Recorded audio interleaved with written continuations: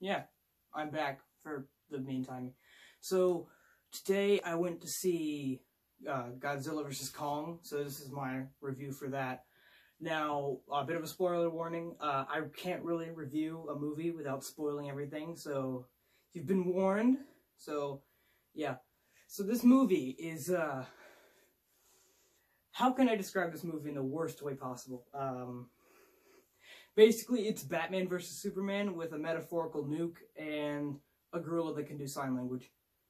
I'm not exaggerating any of that. So, my main concern going in, like watching this movie, like going in to the theater, was that they're gonna like do what Hallmark does. So if you've ever seen a Hallmark movie, what they do is they set up a bunch of characters and then you'll never see those characters again. You know, I've only seen one Hallmark movie, but I've seen enough commercials from them to know that that's what they're gonna do. You know, you're never gonna see these characters again. They're just completely random one-off characters that don't really matter in the long run. So this is what monster movies do. So I've seen enough. I've seen some of the old Godzilla movies, and I've seen the one from 2014. I've seen the one from like last year, I think. I don't know. It's been too long. And I've seen this one. I haven't seen Kong Skull Island yet for multiple reasons, which I'm not going to disclose. But this one is it doesn't do that. Some of the characters from the previous movie coming back. Serizawa, he's dead, and the lady that he's like his assistant lady's also dead, and the derpy guy from King of the Monsters is not there. I don't know why, but then again, I don't think he's gonna be missed by the general moviegoer or whatever. So this movie does exactly what Batman versus Superman does, where it's like two parties against each other, you know, Godzilla and Kong, and then a third party comes in and makes them team up, and then one of them almost dies, blah, blah, blah. So, Millie Bobby Brown, the girl from the last movie, she's in this one again, and her dad's also in this one, but he's, like, irrelevant. He doesn't do anything. And, yeah, there's, like, this radio show conspiracy theorist about, like, all the monster stuff, and she meets up with him for some reason. And Mechagodzilla shows up for some reason, and there's like a couple references to the previous monsters. No mention of the Mutos, and no mention of that other thing, Rodan or Mothra. They're not in this. It's pretty much just Kong and Godzilla. They made Godzilla again the villain in the beginning of the movie. That's what they always do. They did it with like all of them so far, except for Kong Skull Island, because I haven't seen that one. So they really like try to make Godzilla look like the villain, like again, and then he claps Kong, and then Kong like somehow achieves the rank of Thor and gets Stormbreaker somehow. I don't know. The movie's all over the place. I mean, I've seen Godzilla from 2014. I think it was from that year. That one, I kid you not, I fell asleep during the first time. But I actually really like it. I don't have the patience to sit down through that one movie. I think it's good, but I just don't have the patience. But, yeah, this movie out of all of them is like the most out there movie. It's random, but it keeps it together. It's got like maybe three things going on at once. So there's like this evil billionaire guy, and he sends this one guy on a mission, and then his company's like really shady, and then you've got, like, the people with Kong and the people with Godzilla, and they, like, sort of meet up-ish. Not really. But, yeah. I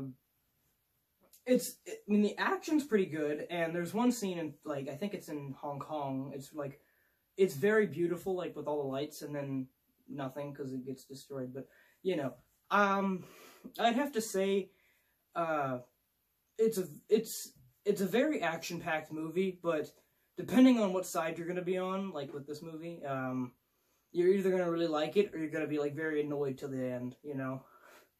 Well, until you know what I mean? I don't know. I really thought this movie was going to be terrible, and I heard a lot of, like, speculation about who was going to win, and really, it's kind of a draw, but then again, I guess you all saw that coming, but, you know. Yeah. Mechagodzilla, I already said he shows up, but he's not controlled by anybody. He goes sentient somehow. I don't know how. is very odd, and it kind of comes out of nowhere. I mean, there's no like little hints to it. It just kind of comes out of nowhere.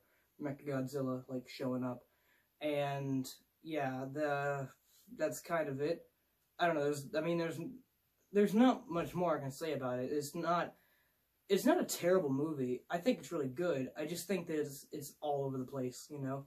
And if you can keep it straight, you know, like if you can watch The Dark Knight the first time and remember everything, I certainly couldn't. I had to watch that movie like 5 times before I really like picked up every little detail that I know about. You know, it's one of those movies that you're gonna have to watch a couple more times before you really like know it, you know. But then again, I feel like all of these movies are like that. But mostly this one, because it's kind of, it's, I don't know, it's just, it's all over the place. Yeah. I don't know, I really enjoyed it. I know I sound really down about it, but I'm not. I'm just, I'm just